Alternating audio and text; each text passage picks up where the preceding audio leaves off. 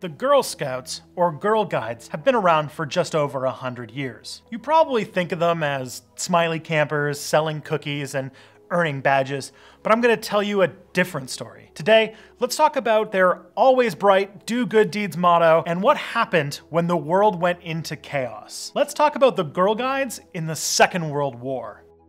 Hi, I'm Tristan Johnson and you're watching Step Back History. Since 1910, the Girl Guides have given young girls a way to make the world a better place through community action, service to others, education, and advocacy. They began as a protest when in 1909, a group of girls arrived at a Boy Scout rally in the UK and declared themselves to be Girl Scouts. The founder of the Boy Scouts agreed, and a year later the Guides were formed. They began in the UK but quickly spread to Australia, Canada, Denmark, Finland, New Zealand, and South Africa. By 1912, they had spread further, including the beginning of the Girl Scouts in the United States. Today, there are Girl Guides or Girl Scouts in over 100 countries. The future looked bright for the Girl Guides, though not all was well in the world. 2 years after the founding of the Guides, the world plunged into chaos. An assassination crashed the House of Cards, keeping the European empires at peace. They enlisted millions of men, and with the aid of mechanization, unleashed the most brutal war machine ever known to humankind. Weapons capable of destruction at a scale never seen before, trench warfare, and fighting nearly across the globe defined what we call the First World War. The Girl Guides had a minor role in the conflict, but to a much smaller degree than they would have decades later. In the UK, the British security service MI5 used scouts as messengers. Don't worry, not on the battlefield. At least I hope not. However, in 1915, they replaced the Boy Scouts with Girl Guides. According to an internal document, MI5 preferred to enlist the help of young girls over young boys because they proved more amenable, and their methods of getting into mischief were on the whole less distressing. This was the only record I can find of using the Girl Guides during the First World War. After 4 long, bloody years, the war was over. The entire world was reorganized. International organizations were formed, all in the hopes that nothing on this scale would ever happen again. Well, I think we all know how that turned out. In 1939, after a series of land grabs, the British finally decided to declare war on Germany in response to their invasion of Poland. The Second World War would end up costing tens of millions of lives, displace many more, and completely upend the world order all over again. Like the conflict before, this would be a total war. It would not be one with fancy tactics on battlefields, but a much larger scale. Entire economies with the resources of numerous allies and colonial subjects threw everything they had into the meat grinder of war. Young men enlisted in huge numbers. Factories turned from making household objects to weapons in order to feed the insatiable maw of war. The British also engaged Japan as the Japanese Empire invaded China and a large number of other Pacific and East Asian countries. The Japanese conquered large swaths of Chinese territory, including a lot of places where British and American people lived. This clash of empires seems like a very odd place for Girl Guides to be. However, when researcher Janie Hampton was working on a book about the history of the Girl Guides, she found a strange journal entry. We sang our song yesterday and it went. We might have been shipped to Timbuktu. We might have been shipped to Kalamazoo.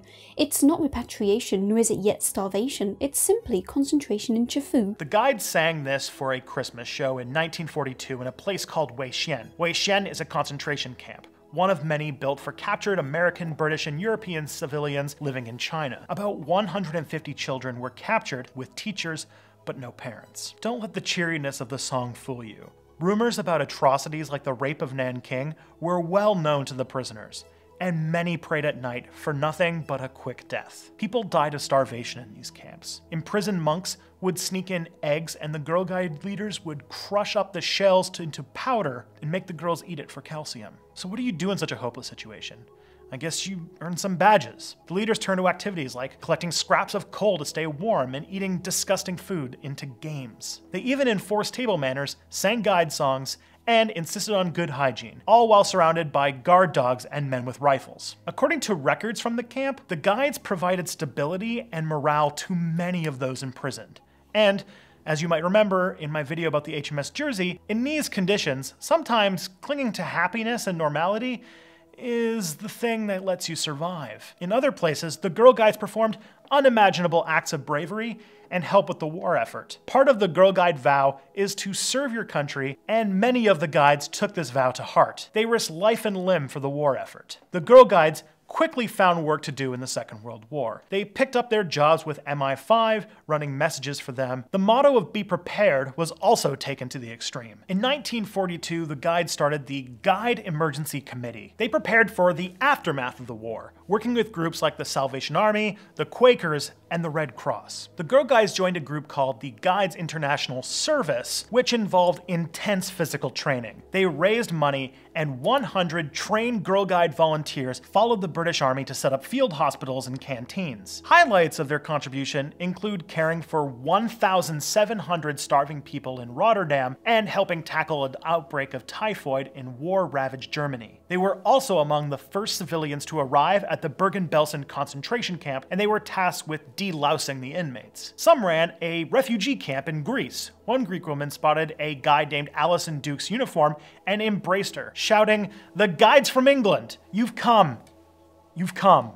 Guides even performed acts of heroism in the darkest corner of the war, the ghettos and camps of the German Reich. Most brave of all were the Guides who joined up with the Polish resistance under Nazi occupation. The Nazis banned the Girl Guides, turning them into an underground organization. These girls would rescue children from ghettos in Warsaw, Vilnius, and Białystok, and snuck food to prisoners in Auschwitz. They would go onto the roofs of houses and shovel off incendiary bombs, while other guides waited in the street with sand to put them out. Some guides worked in children's homes as nurses. They would turn old linens into bandages and give out food. One guide company organized over 15 auxiliary hospitals and refugee centers in places like schools, cinemas, and centers for lost children. They opened kitchens that fed up to 600 children a day, sometimes even crossing enemy lines to feed soldiers. Through all this heroism, the girls were always at risk of capture and execution. Two guides that helped a British soldier escape from a prison camp were captured at the border of Yugoslavia. Their names were Olga Prokopova and Maria Jasinska. One was beheaded, the other was hanged. Two other girls were captured by the Germans distributing illegal literature and died in Auschwitz. A group of Silesian guiders monitored the radio and produced an underground newspaper. 3 of those girls were captured, and they too died at Auschwitz. The Guides today don't have a war effort to participate in, but they still do a lot of impressive stuff. In 2009, they raised £1 million British for changing the world to help communities in places like Bangladesh, Chile, and South Africa. Girl Guides have swum across the English Channel, sailed around the UK, and even made it to the base camp of Mount Everest. The organization to this day fosters what they call girl greatness, and they help millions of young girls build the confidence and skills to become the future leaders of this rock. I know it's not fair for me to gush so much for such an organization, but I really feel like the Girl Guides get overlooked, or seen as something old-fashioned or lame. I think that their story in the Second World War shows just how much heroism can come from young ladies, and I think we could stand to hear a few more stories like that. Hey folks, if this is your first time here, be sure to subscribe down and click the bell notification to make sure you get the next video. I also want to let you guys know that in October, I'll be recording an interview with Dr. Christina Lee, a professor of Viking studies at the University of Nottingham, who found a potential antibiotic looking through ancient remedy books. I made a video about it that you can check out here. If you have anything you want us to talk about, leave a comment and send me a tweet or somehow get it in front of my face. Before I go, I'd like to thank my patrons here, as well as Don and Carrie Johnson for their generous support, and of course, a special thank you to Enace from Draw Curiosity and the legendary H-Bomber Guy for helping class up the quotes. Thanks for watching, and tune in next week for more Step Back. If you're wondering why I'm wearing a 1940s era Home Guard outfit, it's not because I'm historically inaccurate, it's because I found a box in the corner full of uniforms marked "Do not open until the Second World War." I do wonder what it meant by that. Oh dear.